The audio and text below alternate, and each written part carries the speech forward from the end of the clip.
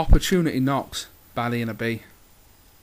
Where I'm from, opportunity does knock, but it's not a loud ear-splitting din heard by everybody. It's more of a quiet, dull thud, which is heard only by the few.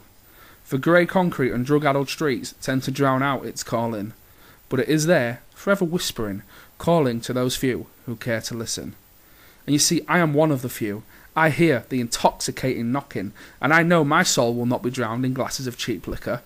I will not worship at the televised altar of false pop idols, nor will I be consumed by the hunt for gaudy shining baubles in a quick buck. No, instead, I will stand tall.